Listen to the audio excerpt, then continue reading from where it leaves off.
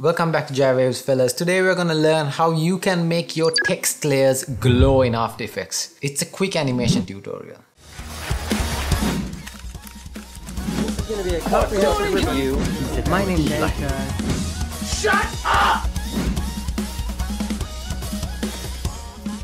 Before we begin, I want to try and break down the mechanics of what we are trying to achieve. When you're trying to make something glow, essentially you're trying to just make light emit from that object. What you're trying to do is make a glow effect that's going backwards, so that's hitting everything behind the text and also making a glow that glows forward. So the first thing you need to do is right click, go to new and click on text layer and just add a text layer. Now let's tackle how we're going to achieve the glow in the back. So the easiest way to do this is to go on to effects and presets, type in drop shadow and just drag the drop shadow effect onto your text layer. Now what this is doing is essentially it's creating a black color glow onto whatever object or text layer that you are creating.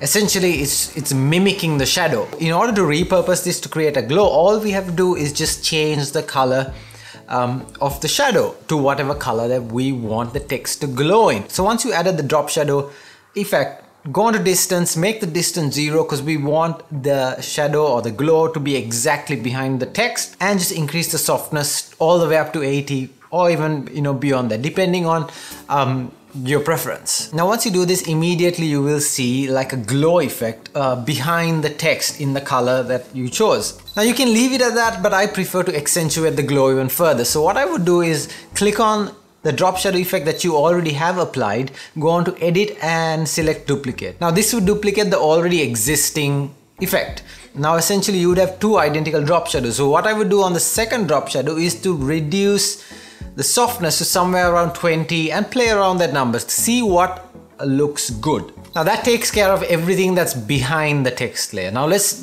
take a look at the front of the text layer or the actual text layer, because right now it's just emitting the color that you initially gave it. So what you need to do now is go on to effects and presets, type in glow. I know, pretty obvious, right? So you need to pick the glow effect that's under the stylize folder. Just drag that and drop it onto your text layer and immediately you are going to see the text just light up. There's one last thing that you need to do before you can complete this whole process. What this glow effect needs to do is to mimic the color that you've given the font initially. So how you do this is you go down to the glow color options under the glow effect and change it to A and B colors. Now once you're done with this, switch the color looping option to sawtooth B is greater than A. Now I don't know the technicalities behind this. I mean, you don't really have to know the technicalities at this point.